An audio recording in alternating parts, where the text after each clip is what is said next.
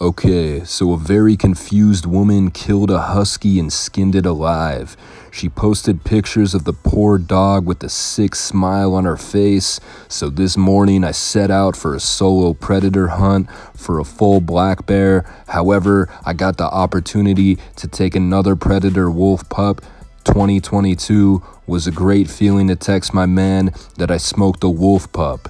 The dog community has been outraged, a lot of rioting, barking, people are freaking out on Twitter. Apparently there was a litter of huskies and shepherd mixes released in the forest, and people have been taking them to animal shelters, so she thought she killed a wolf apparently.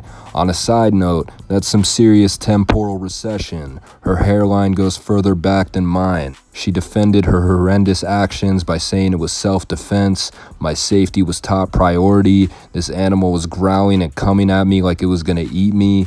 And if you ever watch wolf hunting shows, they rarely attack humans. Wolves are afraid of humans. The people who catch usually get them from a distance, or they trap them. If you go out hunting, then you should definitely research that type of thing. Now there's a few things. You should be able to tell the difference between a husky and a wolf. I mean, woman, have you not seen a husky before?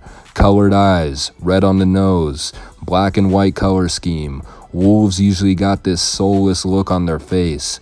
Now this woman can get away with this if she becomes a police officer, because according to the Department of Justice, police kill 25 dogs a day and are rarely held accountable. Not as much outrage over that. You'd think if they work with dogs to bust people for drugs, then they'd be able to deal with the Doberman trying to protect its owner. You gotta be a complete sociopath to shoot a dog. Then again, people do eat dogs in Far East countries.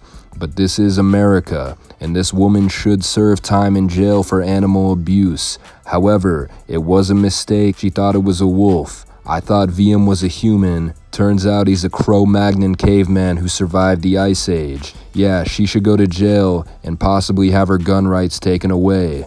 The reason why I'm talking about this is because it reminds me of something. I adopted a Malamute Husky. He's a little bit different from the average dog. He loves being in packs. He tried to eat his baby. He howls a lot. He's afraid of men. Not so much women, but he is afraid of men. And clearly this makes it hard for him to train. I thought he had autism, and there's only one test for autism.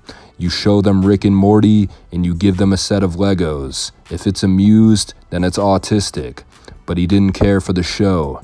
Turns out his strange behavior might be because he's a wolf hybrid.